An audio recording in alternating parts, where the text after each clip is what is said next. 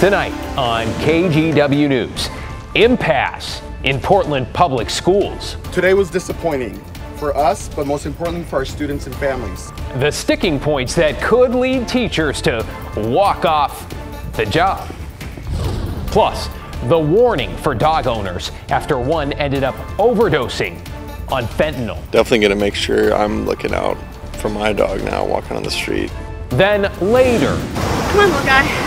Rescue on the Oregon coast as a couple helps a shark back into the sea.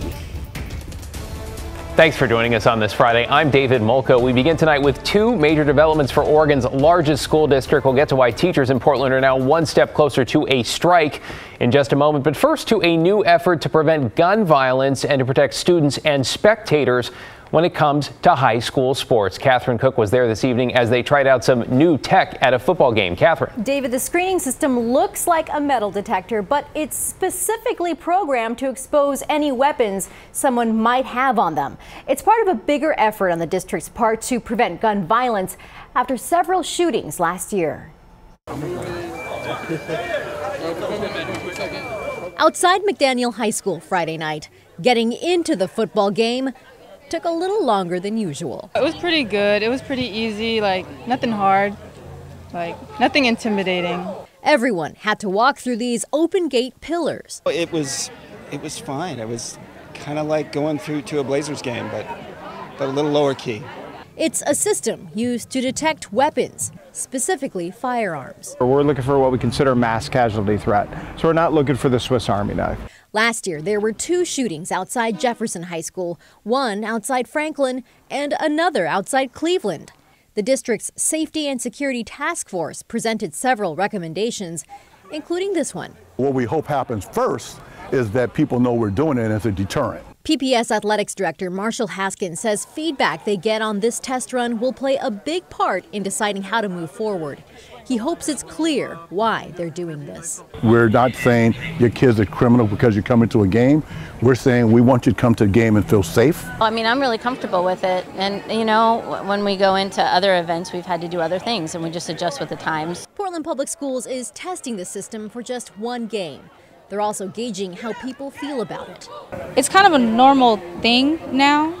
Keeps me safe, especially a lot of crazy things going on, so I don't mind it. If the district likes how it works, they might consider creating a pilot program. That would include more weapons screenings at more sporting events at possibly more schools. Always hoping it makes a difference. And the weapons detectors retail for around $17,000, but the one they used tonight was just on loan for this game. If the district moves forward with a pilot program and beyond, they'll meet with the board and the superintendent to plan how it would all work. David. Catherine Cook reporting tonight. Thanks so much, Catherine. Well, developing tonight, teachers in the Portland Public School District have declared an impasse in contract negotiations. That put the state's largest school district one step closer to a strike. Teachers say they are fighting for salaries that keep up with inflation, more planning time, and additional support to help with students' mental and behavioral health. The union says they declared an impasse today because after 8 months of negotiations, they don't feel like the district believes or understands their needs. The district says the union has been unwilling to budge on key points, including their demand for a 23% raise over the course of a new contract, along with hard classroom size caps. Now, here is the president of the union, followed by a district representative. We love working with our students. We love working with our community. We love working with our colleagues. But working under Portland Public Schools in these conditions is close to unbearable. Literally, we've had educators share that. Despite our frustration, we continue to keep our students at the center and will strive for compromise. Our students do not deserve this inaction in the face of potential school closures. So what is next? Each side set to come back with their final offers in the next week. If there is still no agreement, that would be followed by what is called a 30-day cooling off period. That all means the earliest teachers could strike would be October 23rd. Both sides say they will continue to negotiate, and they already have 3 more meetings on the schedule. Let's get you caught up on tonight's other headlines now. Power is starting to come back on in Northwest Portland. An outage left over 10,000 people in the dark for about 4 hours. PGE says animal contact, their words, knocked out electricity around 6:30 this evening. This is video from the Pearl with traffic and street lights out across much of the Northwest.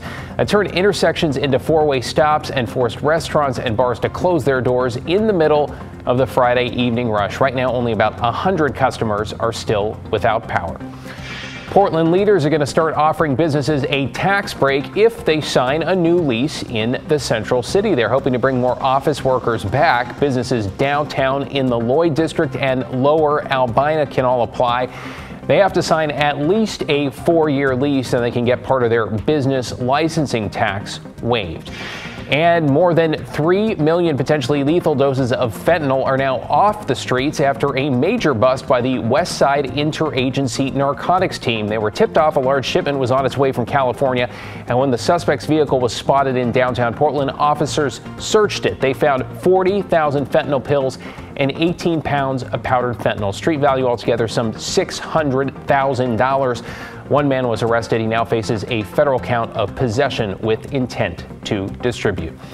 Meanwhile, Portland's fentanyl crisis is not only affecting people ingesting or smoking the drug, but really anybody sharing the sidewalks. And now that includes pets. Local veterinarians at Dove Lewis Veterinary Emergency Hospital say in just the past few weeks, they have treated 3 dogs who overdosed on fentanyl. They say at least one ingested the drug either off the sidewalk or through bodily fluids left behind by someone who smoked it.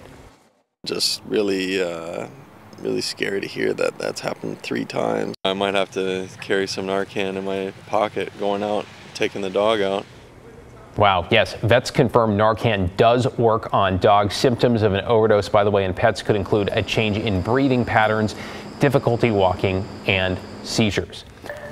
New at 11, the staff of a coffee shop held a demonstration in North Portland today saying they were all let go from their jobs. This is the Wonderwood Springs coffee shop on Lombard. Artist Mike Bennett, who's known for his character drawings that started popping up around the city during the pandemic, is buying that shop.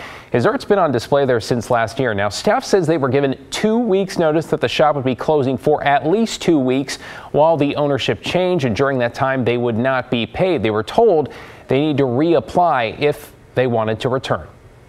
We're not only trying to find new positions, but we're also trying to cope with the emotional loss of a community and a safe space and somewhere that we've loved to work and loved to be at.